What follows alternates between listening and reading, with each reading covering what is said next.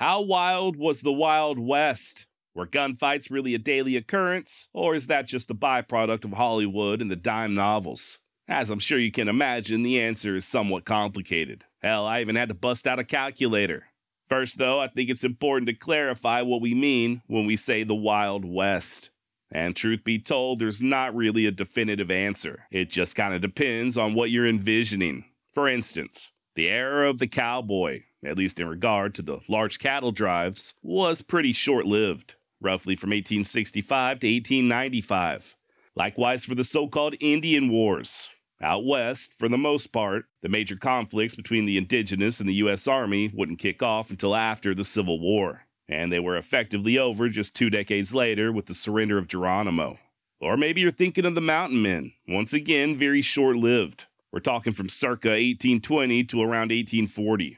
Now, me personally, I tend to think of the Old West as just being the entirety of the 19th century west of the Mississippi River. I know that's a very broad, sweeping, oversimplified definition. It's not perfect, but hey, it works for me. The question still remains, though. How do you go about determining how deadly the Wild West was? How do you even quantify that? I mean, think about it. How often did fur trappers ride out into the high lonesome, never to be seen again? How many Crow fell to the Blackfeet? How many Blackfeet fell to the Nez Perce? And what were the casualties like between the Comanche and the Spaniards? How likely was it for someone crossing the prairie to be ambushed by hostiles? How many homesteaders were murdered over their claims out in the middle of nowhere, their bodies never discovered? How many outlaws fought amongst themselves and simply left their victims in a shallow grave? Toss in the gold rush, the expansion of the railroad, decades of intertribal warfare, a whole hell of a lot of human trafficking, and the migration west to Oregon, and honestly, I wouldn't even know where to start in trying to figure out how wild or deadly the Old West truly was. It really just boils down to where you were, at what time period, and what you were doing. For example, it was much safer to be a blacksmith in the town of Tombstone in 1880 than it was being a fur trapper in North Dakota in the early 1820s. Or at least I would assume. Full disclosure, I do not have any hard numbers to back up that hypothesis I just shared, at least not in regards to blacksmiths or North Dakota in the 1820s. That said, when it comes to places like the aforementioned Tombstone, or Deadwood, or even Dodge City, we do have some pretty decent insights. Mostly thanks to a 2017 study I found conducted by the University of Ohio.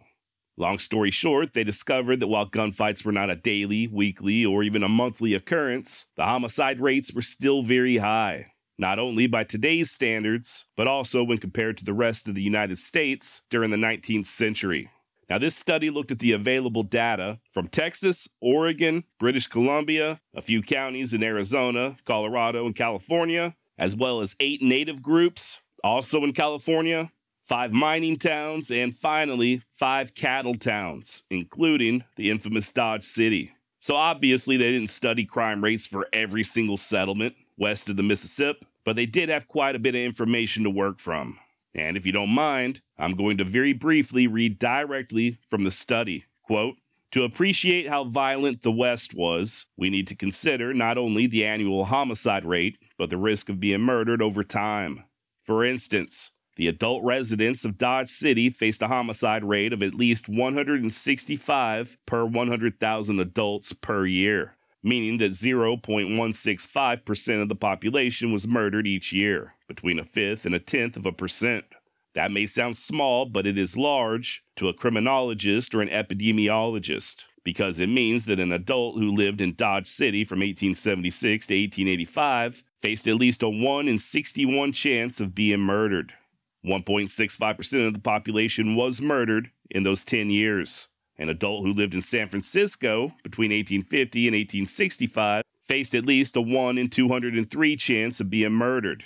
And in the 8 other counties in California that have been studied to date, at least a 1 in 72 chance. Even in Oregon from 1850 to 1865, which had the lowest minimum rate yet discovered in the American West, 30 per 100,000 adults per year, an adult faced a 1 in 208 chance of being murdered. End quote. Now, just for context, currently, as of this recording, in present-day Dodge City, Kansas, you've got a 1 in 247 chance of being a victim of violent crime. And that's all violent crime, not just murder. The murder rate is a 0.04%, so way lower than the 0.165% from Dodge in the latter part of the 19th century. In other words, just by crunching the numbers on the murder rate, Dodge City, Kansas is less violent and less deadly now in the year of our Lord 2024 than it was during its heyday as a rough cow town. But that's just Dodge City. What about everywhere else? Returning to the study, quote, if we assume the towns and counties that have been studied to date were representative of similar towns and counties, and that their inhabitants were a fair sample of the inhabitants of similar towns or counties, we can also be confident, because of the laws of probability, that homicide rates were high in towns and counties that have not yet been studied. For instance, we can estimate that there is only a 1 in 200 chance that the homicide rate for all western cattle towns was less than 97 per 100,000 adults per year, if the 5 cattle towns studied to date were typical, as there is every reason to believe. The chance that the rate in all cattle towns was low or moderate by the standards of most of the rest of the United States and other Western nations, 10 per 100,000 adults per year or less, is vanishingly small, end quote. Now, just digging further, we'll once again use Dodge City as an example. The homicide rate in Dodge City just for the year 1880 alone was 100.4 per 100,000 citizens, whereas the homicide rate for the entirety of the United States in the year 2016 was just 5.3 per 100,000. So just those numbers alone makes it seem as if Dodge was just through the roof violent in 1880, right? Well, what if I were to tell you that only one person was killed there in Dodge in all of 1880? Just one. The catch is that the population was only comprised of 996 souls. So just that one violent death caused the murder rate to jump from 0 per 100,000 to 100 per 100,000. Even during Dodge's most violent year, there were only 5 killings. Hell, according to historian Marshall Trimble, between the years of 1870 and 1875, there were only 45 violent deaths total in the cow towns of Dodge, Abilene, Ellsworth, Wichita, and Caldwell combined. Per another historian, Randolph Roth, Gila County, Arizona, between the years of 1880 and 1884, had a rate of 156 killings per 100,000. Bodie, California had a rate of 116 per 100,000, and the boomtown of Deadwood eclipsed them all with a homicide rate of 442 per 100,000 adults during just its first 7 months. Similar results can be found in Tombstone, where during their most homicidal year, just like Dodge City, they only experienced 5 violent deaths. Compare that to modern-day Houston, Texas, where in the year 2023, they had 344 murders. The only difference is that Houston has a population of over 2.3 million, whereas there were only 973 people living in Tombstone in 1880. Now, I'm no statistician, but I did find a calculator online that determines homicide rates. And according to the numbers I just shared, Houston, Texas in the year 2023 had a murder rate of 14 per 100,000. Using the same calculator and crunching the numbers from Tombstone in 1880, even though they only experienced 5 killings, the murder rate was much, much higher. Check this out. With a population of 973 and 5 killings, that means, mathematically, that Tombstone's murder rate was 513 per 100,000 residents, as opposed to Houston's 14 per 100,000. You see what I'm saying, right? Currently, as we speak, the city of New Orleans has the highest murder rate in all of the United States, 58.4 per 100,000 residents, and is still way less than the murder rate in Tombstone in 1880, even though Tombstone only experienced 5 killings. I hope this isn't too confusing. Yes, there are way more murders nowadays in New Orleans and Houston, but compared with the populations of towns like Dodge City and Tombstone, you were still more likely to die a violent death back then than you are now. At least if I'm understanding these numbers correctly. Math is not my strong suit, which is why I'm using that damn calculator. Now, just for fun, let's compare Tombstone in 1880 with present-day Colima, Mexico, which, according to Statistica.com, is currently the deadliest city in the world with a murder rate of 140.2 per 100,000. Remember what I just said about math, and please keep in mind that I know absolutely nothing about statistics, but if I'm not mistaken, it sounds like Colima, Mexico, while being almost 2.5 times deadlier than modern-day New Orleans, is still not as deadly as the towns of Tombstone and Deadwood were back in their heyday. Now, there was another study I found on frontier crime statistics, conducted by political economist Matthew Coutinier. According to him, most of the violence in the Old West was concentrated in areas where resources were limited, kind of like mining towns like Tombstone, or cow towns like Dodge City. Hell, even during the range wars, what were they fighting over? The limited resources of grass and water, right? To quote Mr. Coutinier, we're talking about a 3 to 4% increase in crime in counties with minerals and no federal control compared to those with no minerals and which were incorporated into the United States, end quote. Another thing to keep in mind are the demographics of the Old West. Per the 1880 U.S. Census, men between the ages of 18 to 25 made up the majority of the population on the frontier. And I probably don't have to tell you this, but men between the ages of 18 to 25 are just a tad more prone to violence and other dangerous behavior. Indeed, it's this demographic, even nowadays, that's responsible for the majority of the homicides. So long story short, like I said earlier, it really just boils down to when and where. A mining town with limited resources, which just so happened to also be populated mostly with young men between the ages of 18 to 25, would have been far more dangerous than your more established cities like Austin or St. Louis. So no, gunfights were not as widespread or numerous as depicted in the movies. Hell, in a lot of towns in the Old West, you weren't even allowed to carry a weapon within city limits. That said, the numbers just don't lie. In certain places like Tombstone and Deadwood and Dodge City, the murder rate was much higher in the Old West than it was in the rest of the United States at that time. And it was much higher in the Old West than even in the most violent cities nowadays. And by the way, everything you just heard was inspired by listener See Far and Wide on YouTube. His original question goes as follows, quote, I just went through an old mining town here in Utah called Eureka. Legend is, as far as mining towns go, it was a very calm and civilized place. The history of other towns just a bit further south claimed that there was an average of 2 murders per day. I know it's impossible to get a true figure, but it still makes me wonder, how common were murders in old towns like that? Was it really a daily occurrence, or has that been exaggerated through the centuries? End quote. And See Far and Wide, that is your real name. And if you're still listening, I hope I helped to shed at least a little bit of a light on the homicide rate in the Old West. Now that said, despite certain areas for sure being really dangerous, most places weren't. And oftentimes, the reputations of a lot of these old towns have definitely been blown way out of proportion. I'm reminded of a place I was researching a while back known as Canyon Diablo. It's a ghost town nowadays, but story goes that Canyon Diablo was the toughest hellhole in all of the West. Got its start as a railroad town and quickly filled up with numerous saloons, whorehouses, and gambling joints, all catering to the rail workers as well as your usual criminal types who were drawn to such out-of-the-way locales. And just to give you an idea of how deadly Canyon Diablo was, the first town marshal was sworn in at 3 p.m. and buried that very same day at 8 p.m. What's more, the local Boot Hill boasted 36 graves, 35 of which were the result of violent deaths. At least that's how the story goes. In all reality, there's no evidence for any of that.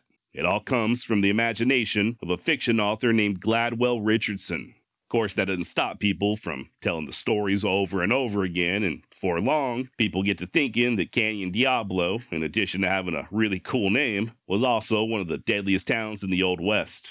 Now, there was a fairly exciting shootout there in Canyon Diablo in the year 1905, which resulted in 1 death, but I'm not aware of any other gunfights occurring there, nor am I aware of any evidence supporting any of those other claims.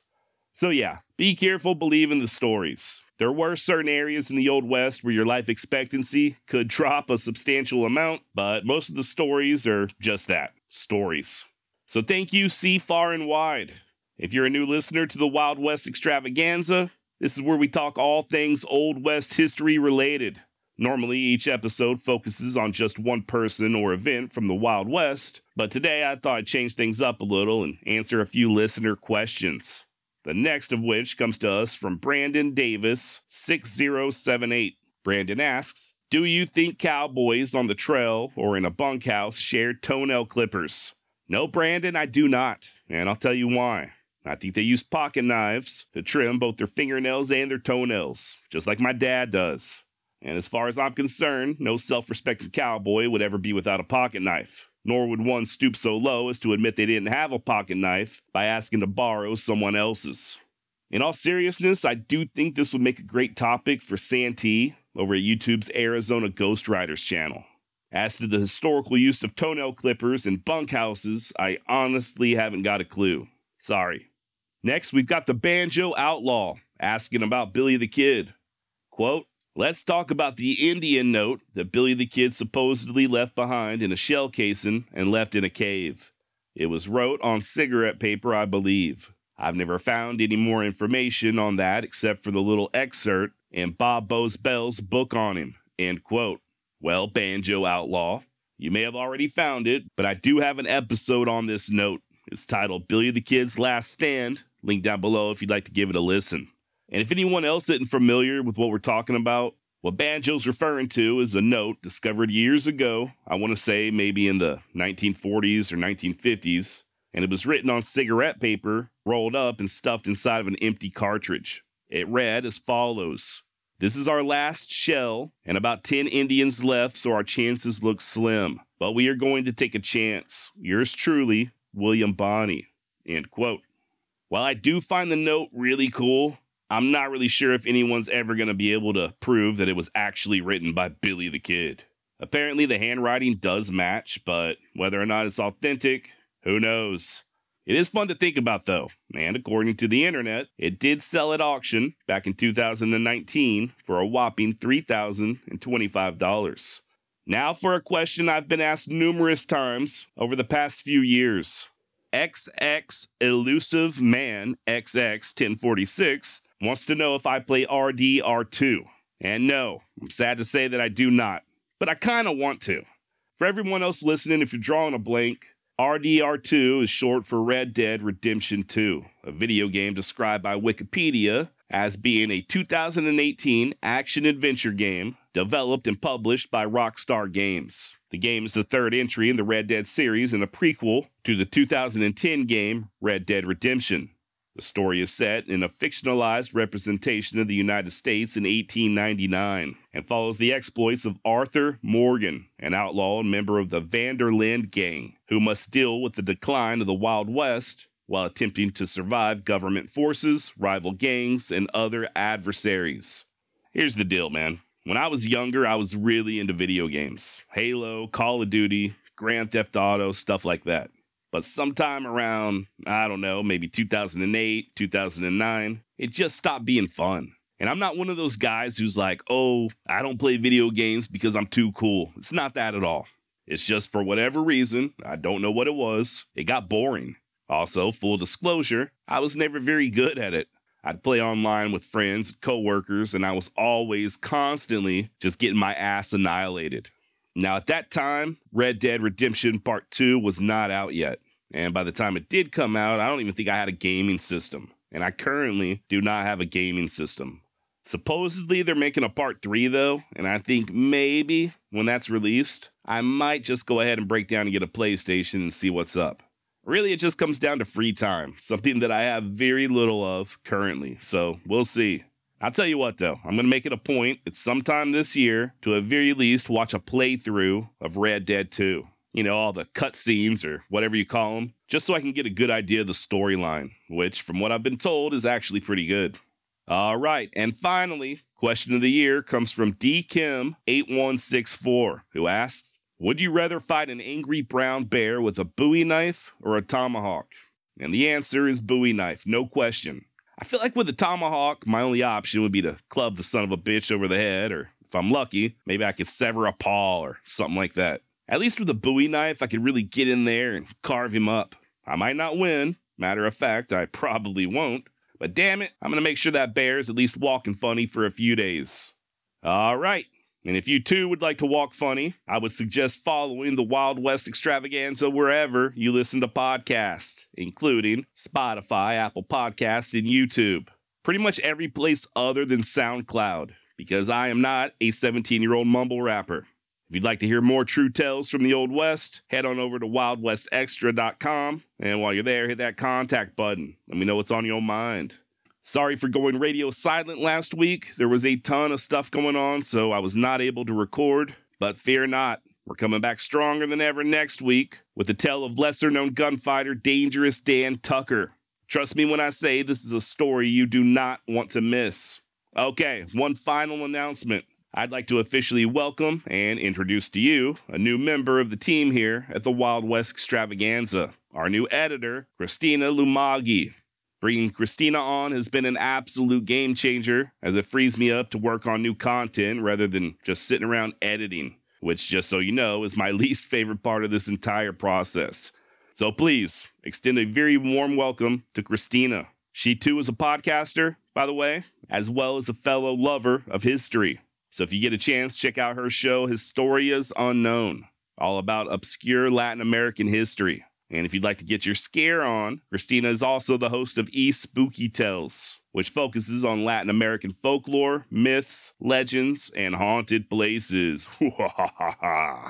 That's Historias Unknown and Spooky Tales. Links to both down below. Until next time, try not to bring a tomahawk to a bear fight. Don't go sharing your toenail clippers. And if you stumble upon a time machine, it might not be a good idea to travel back to Tombstone in 1880. Adios.